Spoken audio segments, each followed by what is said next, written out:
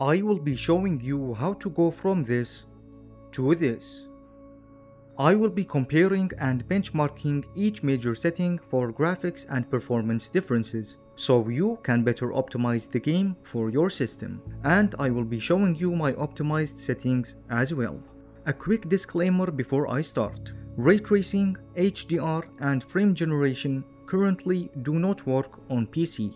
That's why I didn't include ray tracing in this video.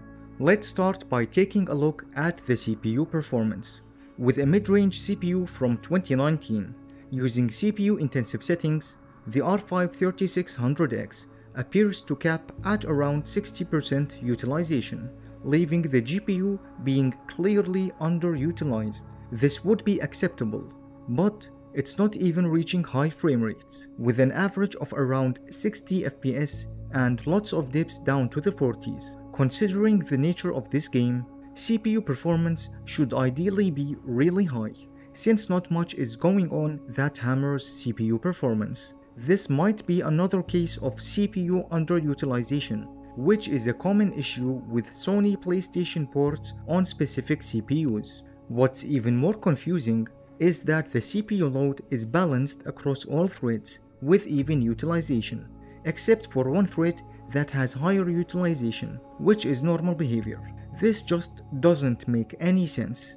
Either it's a CPU underutilization issue, which after seeing the thread load, I doubt. So it may just end up being that the game is just not well optimized, CPU wise. Now let's get into the settings, starting with view distance. I tested each option thoroughly, and I found that near and medium had very obvious popping, while high made a noticeable improvement. Popping was still noticeable. Only when using Ultra did it finally stop being noticeable, and there is a very small performance cost with each option, so I recommend Ultra here.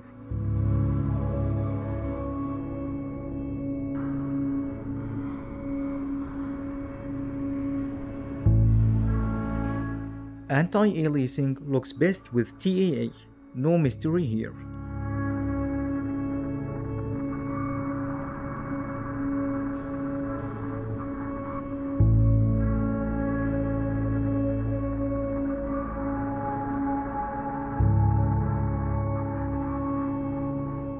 As for anti-aliasing quality, it looks and performs the same across all options.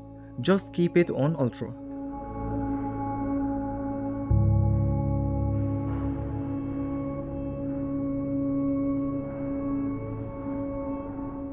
Post-processing adjusts the quality of ambient occlusion, bloom, and depth of field. In this scene, High and Ultra enable some nice looking bloom and light rays.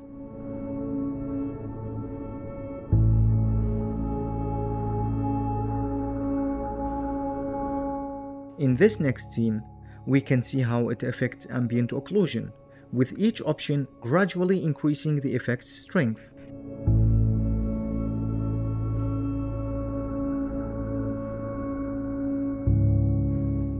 Performance-wise, it depends on the scene. Outdoors, it seems to have a small impact, while indoors, anything above low performs around 10% slower. Given how important this setting is, it's worth it. I recommend Ultra. The shadows setting is broken on low and medium, as it disables very important effects such as lighting and volumetrics. I think this is not intended and is a bug. Anyway, using high and above fixes this issue. As for the shadow quality, on low and medium they look very shimmery. On high, it looks a lot more stable, and Ultra further improves upon high, with better shadow quality and detail in the distance. For performance, it varies depending on the scene. Each option has a noticeable FPS impact, while high has the most impact on frame rates. In this scene, going from high to Ultra had a 15% impact, and in this scene, it had a 33% impact, so use high for the best balance. The textures setting controls texture resolution and anisotropic filtering. In this scene, textures look the same on medium and above, and each option has a very small increase in VRAM usage.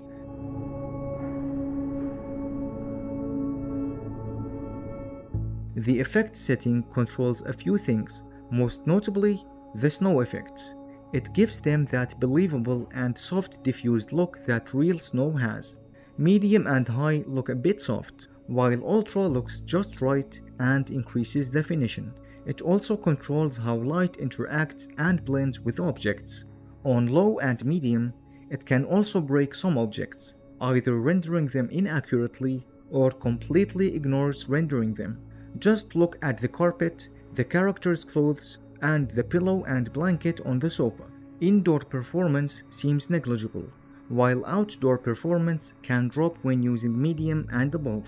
This is a very important setting and is worth it. Use Ultra. The foliage setting introduces animated foliage and increases their quantity with each option. It also increases the quality of tree branches as well. Medium, high, and ultra perform about the same, so I recommend ultra for this option.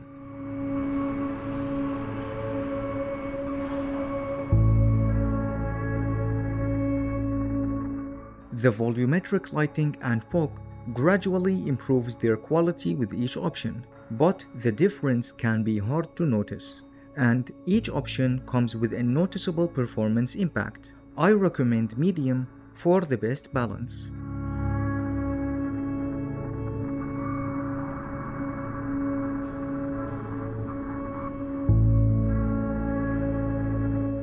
Reflections on low are disabled, while medium and above enable them, and they all look the same with very basic, ugly reflections. It's honestly a shame that reflections didn't get any noticeable improvements with the remake, although there are ray-traced reflections in the settings menu, but as I said before, they are broken and don't work. Maybe I'll revisit them in the future if they get fixed. For now, just use ultra reflections.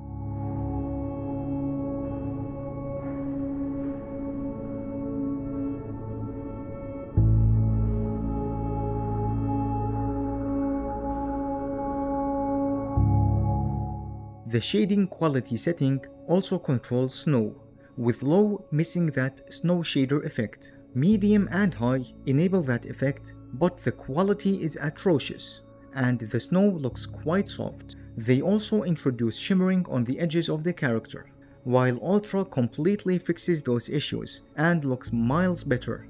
It also controls material quality and hair quality. Medium and high look quite soft, and ultra looks to be the most viable option.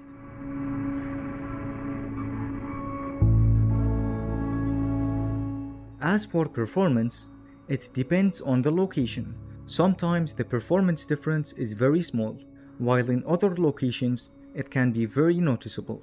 But this is a must-have setting, so keep this on ultra. The motion blur setting can be disabled and has 3 quality options that gradually increase motion blur. The performance impact is unnoticeable, so choose whatever you prefer.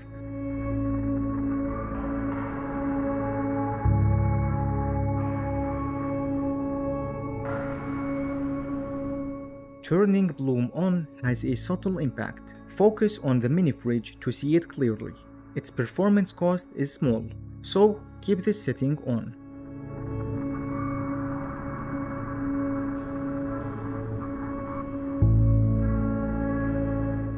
Virtual shadow maps can sometimes completely change the look of the scene, especially on dynamically lit environments, and sometimes it can have a minimal impact to the image quality. It affects every aspect of shadows. It is an Unreal Engine feature after all, which uses a new shadow mapping method to deliver consistent, high-resolution shadowing.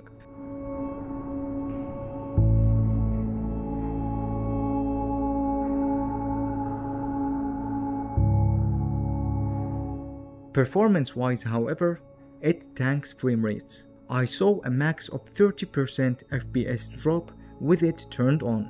It can also interfere with frame times, making them more jittery, but you will have to check this on your own system to be sure. I recommend disabling this setting for the best performance. With the upscale method turned off, the image looks a bit shimmery. DLSS removes the shimmering. FSR3 has noticeable aliasing. Temporal super resolution, surprisingly, looks the sharpest, but it looks even worse than FSR3 with the shimmering. Now for another scene to test the particles.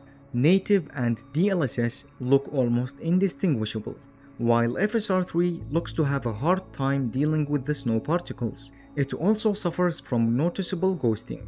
TSR looks just like FSR3, but with less exaggerated issues. For performance, it looks like TSR achieves much lower frame rates at the same internal resolution than DLSS and FSR. Overall, DLSS is the clear winner here.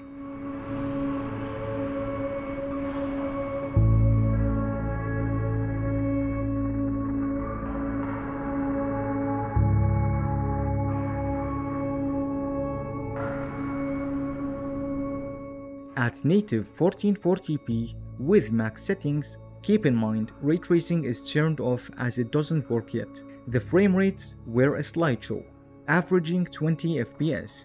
Using the optimized settings while still at native, the average FPS increased to 34 FPS, and using DLSS quality further increased the average FPS to 46. This game is really demanding and not so well optimized at the same time, with lots of settings just plain broken. I recommend you target a low but stable frame rate to enjoy the game.